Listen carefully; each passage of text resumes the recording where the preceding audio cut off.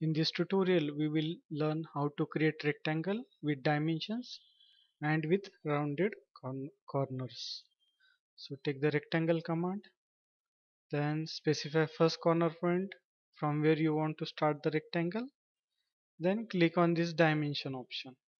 If you are using older version, then you can give D enter, and if you are using version 2014 or more than 2014, then you can click on these dimensions, then give the length, specify the length, suppose length is 5, enter, then specify the width is 3, enter.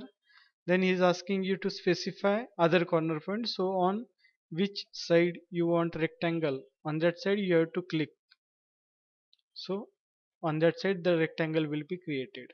And I want to create suppose a rectangle with rounded corners, so for that again I will take rectangle. So for that you have to change this fillet here, click on fillet, then give the fillet value, suppose fillet value is 3, enter.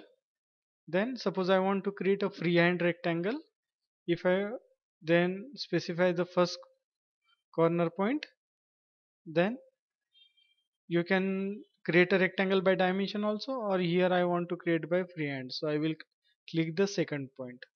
So in this way you can create a rectangle with rounded corner also, so you have to change the fillet. Thank you.